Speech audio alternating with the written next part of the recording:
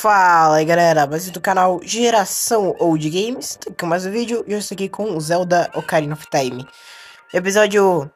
era pra ser o 4, né, mas é o 3 aqui, porque eu perdi um vídeo, né. E nesse vídeo, no vídeo perdido no caso, né, eu peguei a máscara desse mano, que você pega, você fala com ele e tal, você mostra a carta da Zelda, ele se desbloqueia isso, aí você desbloqueia a versão secundária dele, que é só você ir lá na loja de máscara e pegar a máscara com o brother lá.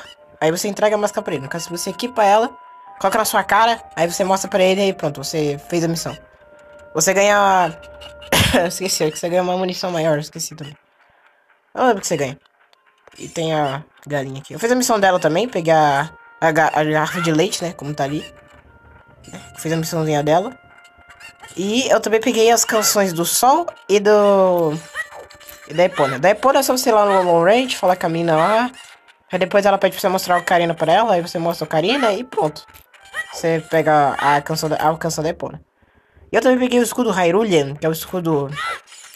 aquele escudo lá, do Link, o mais famoso lá, azul. Então, pra você pegar, você tem que vir aqui de noite, aqui. Ou você pode pagar 40 reais com o cara lá. Mas eu acho melhor pegar de graça aqui, né? Caso você queira economizar rupees. Engraçado esse borboleta de papel aqui, mano. Ah, mano.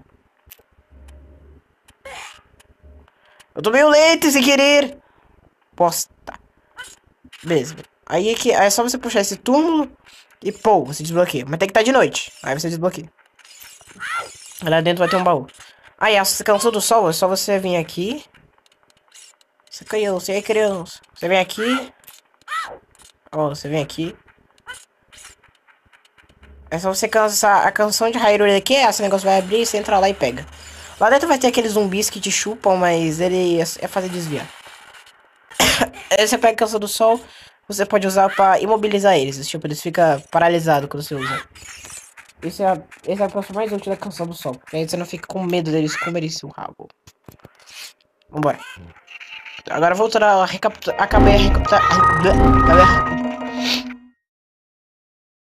Bora.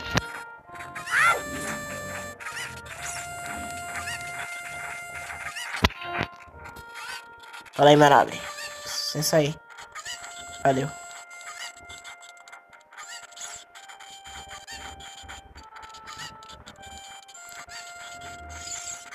Agora bora para a floresta. A floresta não, a Montanha da Morte. O que Série diria se contássemos a elas vamos salvar Hyrule? Que é mentira, né? Ó. Death Mountain. Caminho da Montanha da Morte. Pode ser mais exato. Estamos aqui. Spiders! Ah, querido maldito! Vem cá, Homem-Aranha! Ah, não, sou uma aranha mesmo. Achei que era um Homem-Aranha. Não, um Homem-Aranha, realmente. Queria que fosse. Como ganhar essas aranhas? Too easy! Ué, elas não paralisam? Ah, é verdade. Esse aqui não dá dano, né? Toma. Posso matar ela de longe. Magnífico. Ainda bem que esses bichos daqui dão pro coração, graças a Deus. Tem uma área secreta que ela pode dar um jumpscare quando você vê ela primeira vez. Oh, meu Deus, que aranha! Oh, sai! Gostei muito munição com ela. Olha aqui os Gorons. E aí, meu nobre? Eu sou um dos Gorons. O povo come pedra, que vive na Montanha da Morte. Olhe para aquela grande pedra ali. Ela bloqueia a entrada da caverna dos Dodongos, que já foi um local muito importante para nós Gorons. Mas um dia, muitos Dodongos apareceram repentinamente na caverna. Ela se tornou um local perigosíssimo. Nisso, eu, um gerudo e armadura negra, uso sua magia para selar a entrada com essa pedra. Se quiser ouvir mais sobre Goron, vai até a nossa cidade. A cidade dos Gorons fica um pouco acima da trilha. Não vai demorar para chegar, nem mesmo a pé. Beleza. Tá de noite. Ah, que fica de noite. Que tristeza, merda. Será que aparece os zumbis? Esqueletos? Provavelmente não. Então bora.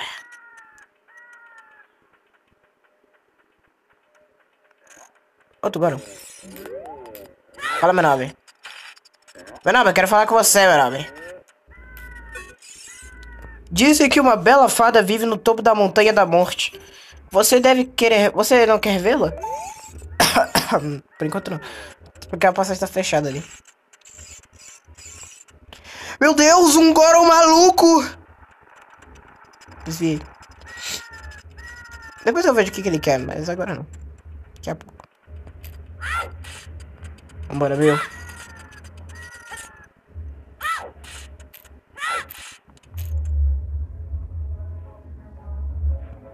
Olha, cidade dos Gorons. Goron City. Da hora. E aí, meu nobre? Oh, estou faminto. Todos se sentem abatidos de fome por causa da pouca comida nessa cidade. Nós estamos em perigo de extinção. Tudo porque não podemos entrar na nossa mina, a caverna dos Dodongos. Não vivemos numa dieta não vivemos numa dieta de pedras. E as mais deliciosas e nutritivas pedras são encontradas na caverna dos Dodongos, mas isso parece uma antiga história. Nós tornamos gourmetes que não há mais suportar comer as rochas de um lugar além deste. Ah, quero comer umas boas almôndegas de pedra da caverna dos Dodongos. Almôndega de pedra? Nossa, quase virei maluco aqui. Olhada, Link. Ei, Dorongo. Suave. Ei, é perigoso para um garotinho como você vir aqui. Você pode cair. Se não me engano, você veio aqui para comer a pedra vermelha. Bem, é uma... Para comer? Oxe, acho que eu tinha lido errado. Para comer a pedra vermelha. Bem, é uma pena, ela não está aqui. Que? Não é por isso? Que está aqui. Você está procurando por uma pedra espiritual? Você diz aquela aparentemente deliciosa pedra vermelha que estava aqui? Eu estava tão faminto que pensei em que estaria ok em dar apenas uma lambidinha. Então vim para cá, mas ela já havia sumido. Eu acho que o Big Brother já a levou. Ele sempre diz que todos estão atrás daquela pedra vermelha. Big Brother se trancou em seu quarto, dizendo: eu vou esperar aqui pelo mensageiro da família real.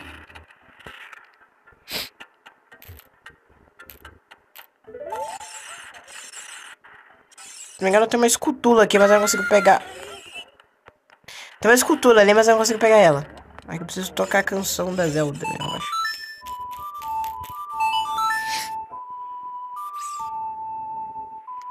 Canção da Zelda aqui. Se não me engano, é isso que eu uso geralmente pra fazer as coisas.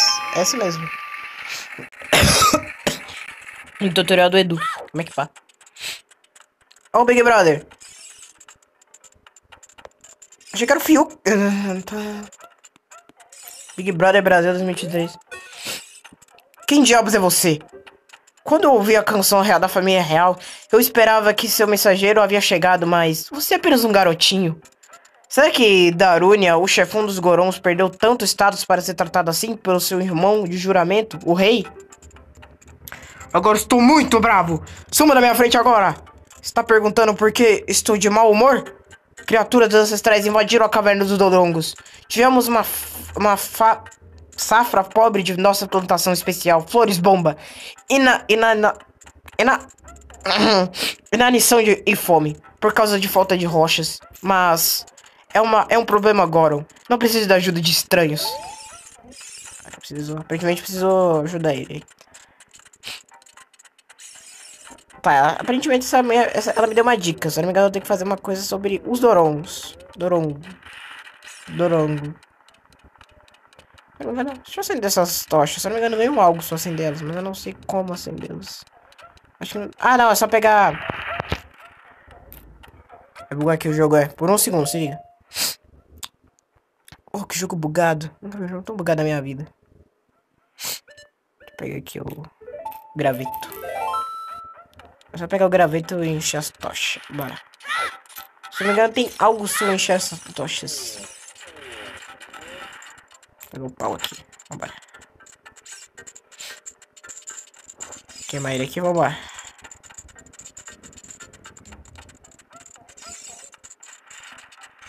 Acende uma. Acende duas.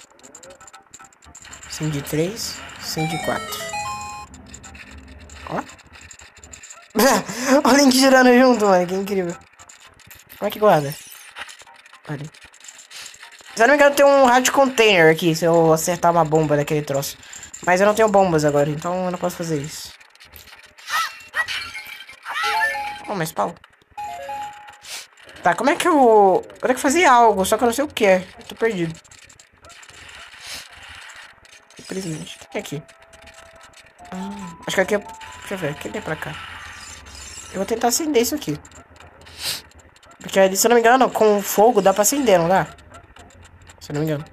Não vai que não acende, não. Deixa eu acender aqui. Pegar um fogo, não. Bora, bora, bora, meu!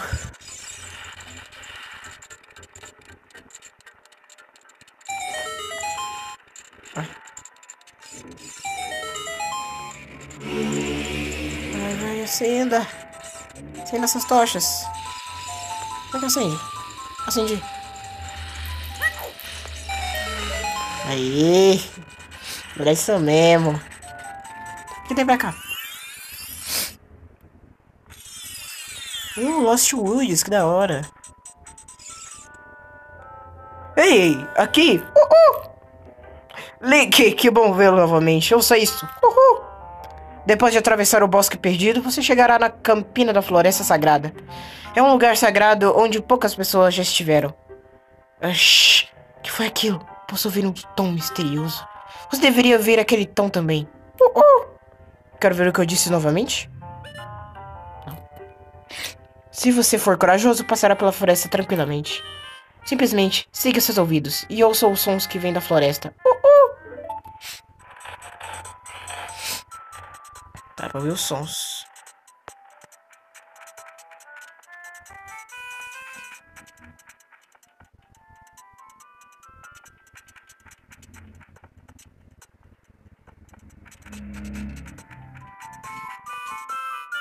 Será que é aqui? Aqui.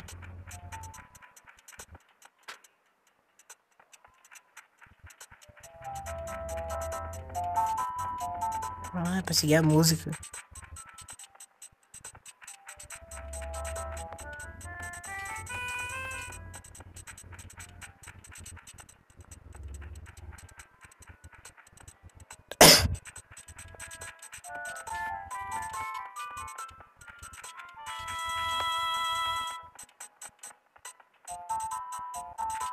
Errei, cheguei. Fechado. Lobisomem! Oh, sai de perto. Sai de perto, meu nobre. Sai, meu nobre. Meu nobre, você irá sofrer, meu nobre. Vem, vem. Vem pra cima. Vem pra cima. Vem pra cima. Pra cima.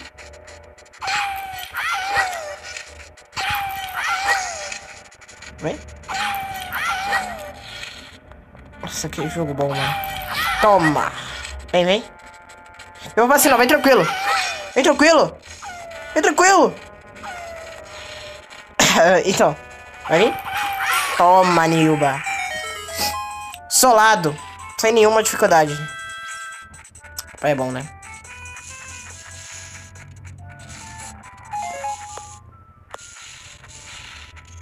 Vai.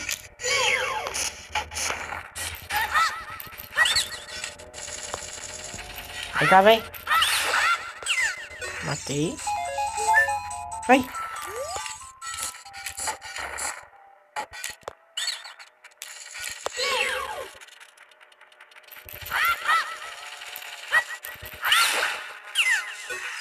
Tem mais um.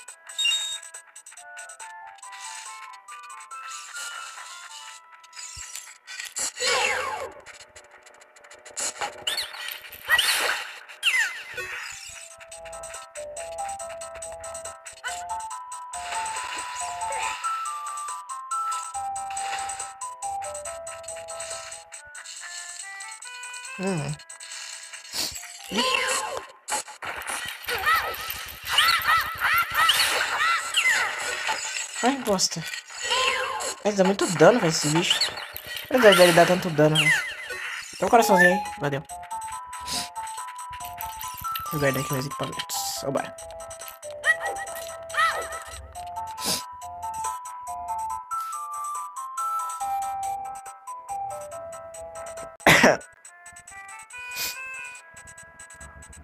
A Sária. Ah, será que isso que ela quis dizer com... Que, tipo, pra eu ir falar com a Sária, o que ela faria se eu salvasse Hyrule?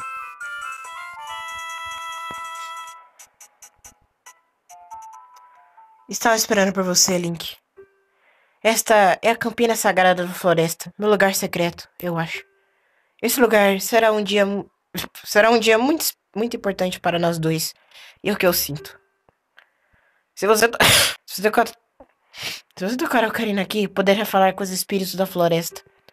Você gostaria de tocar a ocarina comigo? O que acontece se eu for um arrombado com ele? Ok, tente seguir a melodia que vou tocar. Você está preparado?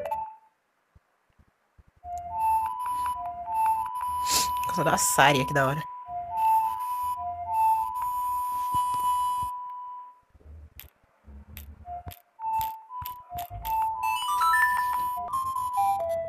Tive que dar sair daqui. Voltei. Formidável. Por favor, não esqueça essa música. Você promete? Quando quiser ouvir minha voz, toque a canção de Sária e fale comigo regularmente. Yes, aprendi todas as canções de quando você é criança. Tem mais duas quando você é adulto. Ah, não, tem mais uma de quando você é criança. Eu acho. Aprendeu a canção da Sária. Obrigado, Sária. Valeu pela sua canção. Provavelmente eu nunca vou usar. É verdade, mas... Se eles estiver reparando... Ah, tá. Se ele tivesse respawnado, eu ia quitar do jogo, mano. Nesse momento. Eu quitava mesmo, mano. Tô nem zoando. E aqui eu vou mostrar um... mostrar um segredo. Nós temos aqui um buraco. Sabe o que tem nesse buraco? Fadinhas. Sabe o que essas fadinhas fazem? Curam your life. Me curem, fadinhas. Aí eu vou curar. Mas eu também você pode... Você abriu, né, o menu. Olha. Você pode pegar uma garrafa. E pegar uma delas. A garrafa da fada você pode reviver caso você morra. Ou você pode usar pra se curar caso você não tenha leitinho. Né? Leite. Então... é recomendado aí. Vamos lá. Eu vou tentar pegar os heart containers. Heart containers. Ah, mano, eu vou chamar de heart containers, olha aí. Heart containers desse lugar. Pra pegar eles, no caso, né? Você vê que tem 2 ou 3 aqui nessa floresta. Eu vou cortar o vídeo pra não ficar, caso eu fique perdido aqui. 2000 anos depois. Cheguei em um coraçãozinho. Esse lugar. Esse lugar. Se você acertar no meio 3 vezes. Ah não, se bem que aqui acho que não é um coração, que é um coletável. Se você fizer 3 vezes, esse mano vai vir. Né? Ele vai falar: bom, formidável, conseguiu 3 perfeitas tentativas. Tenho que dar um presente, que bom gosto, que tal... que a pessoa maravilhosa... Ah, de bom gosto para tal pessoa maravilhosa. Leve isto. Se eu não me engano, isso me dá 50 negocinhos, né? Acertei. Saco de sementes decos. Agora a munição se leva até 50, é. Acertei. Na verdade, o coração tá aqui embaixo. Nesses 2 manos aqui. Vou aparecer aqui agora. Pô. Nesses 2 manos é só você tocar a ocarina na ordem que eles pedem. Eu vou fazer isso porque esse vídeo vai ficar muito longo. E isso vai ficar... demorar 10 anos pra vocês isso aqui. Então eu vou pausar aqui. Aí quando eu acabar eu volto. Conseguir família. Tem que fazer essa ordem 3 vezes. Aí você ganha o Heart Container. Heart Tank, sei lá. Heart Container. Braço de coração. Seus corações de vida aumentaram em 1. Aumentarão em 1, no caso. Se eu não me engano, tem mais um. Aqui. Esse é o último. O último coletável daqui. E eu irei atrás dele agora. Aqui, meu nobre. Tem que vir aqui e tocar a canção da Sária pra ele. Deixa eu lembrar como é que é a canção da Sária.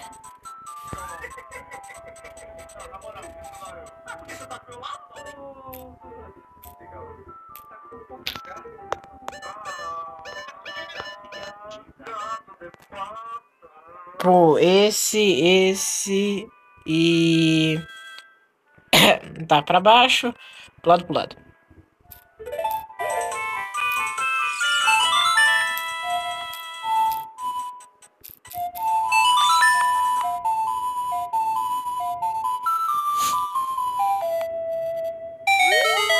Ah, você sabe a canção da Sária?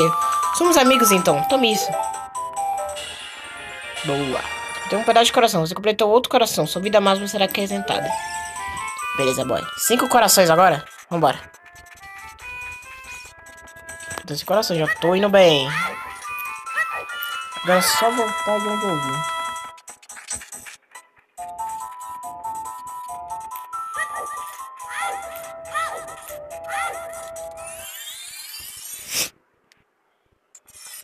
Bora. Agora é um seguinte.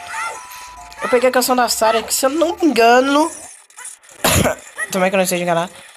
Eu posso vir aqui na canção da... Eu posso vir aqui na Sarah, né? Se eu não me engano, tem que cantar a canção da Sarah pra ele. Eu acho. Eu não esteja equivocado.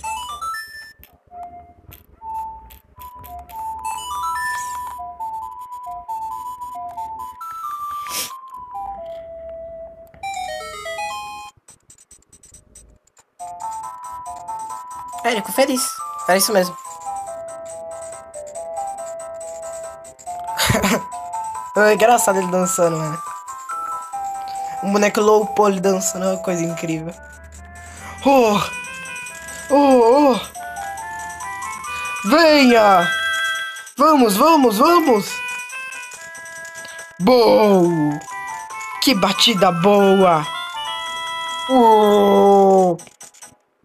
Yeah! Yahoo! Ai, que música legal!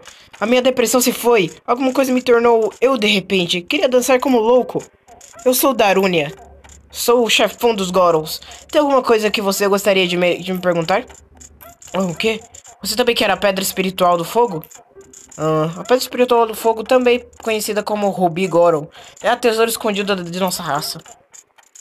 Mas espere, eu não vou dá-la pra você assim tão fácil. Se você a quer tanto, por que não vá destruir os... os monstros da Caverna do Dongos, para provar que você é um verdadeiro homem. Dessa maneira, todos vão ficar felizes novamente. Se o fizer, eu vou lhe dar tudo o que você quiser, até a Pedra Espiritual. Eu tenho algo para você. Não estou lhe dando como retribuição de nada. Apenas tome de qualquer forma. Se usá-lo mesmo pequenininho, você poderá pegar uma de flor bomba usando o ar. Você obteve o bracelete Goron. Agora você pode levantar flores bombas. Chegue perto de uma usando o botão A. Beleza. Agora... Esqueci o que eu tenho que fazer. Ah, e a loja liberou agora, né? Posso vir aqui, ó, pegar a bomba. Como é que pega? Não tem como pegar essa? Acho que essa específica não tem como pegar. Mas, vambora. Só guardar meus equipamentos. Vambora.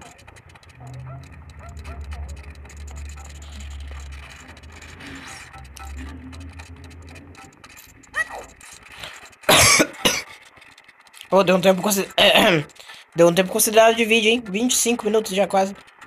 Já vou, acho que eu vou encerrar por aqui, hein? Vai pra você. Mas antes eu vou fazer o meu último objetivo aqui, que eu lembrei o que eu tenho que fazer. Depois de muito tempo. É só você vir aqui, ó, nesse lugar. Que aqui tem um brother. Especificamente esse brother. Quero falar das flor bomba e tal. Aí é só pegar ela. E pô. Não foi. Acho que eu fiz algo de errado.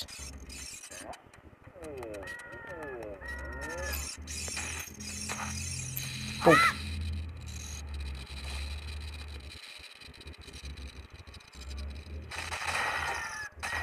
Yes, baby. Liberei a passagem da caverna Goron.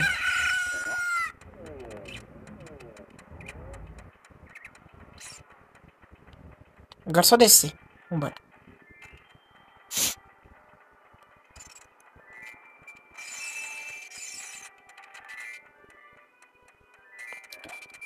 E agora bora para a nossa próxima dungeon. Ah, enquanto isso, deixa eu falar com esse mano. Eu esqueci de falar com ele. Fala, meu nobre. Ah, entendi. Devia ser jogado da bomba do penhasco. Acho que ele falava outra coisa se eu não tivesse explodido ele. Mas como eu explodi, eu perdi a fala dele. Oh, que coisa. Que youtuber competente que eu sou. Ué. Ah, não, é verdade. É isso aqui. Mas beleza. Essa aqui é a próxima dungeon. Mas eu vou encerrar o vídeo por aqui. Espero que vocês tenham gostado. Valeu e falou!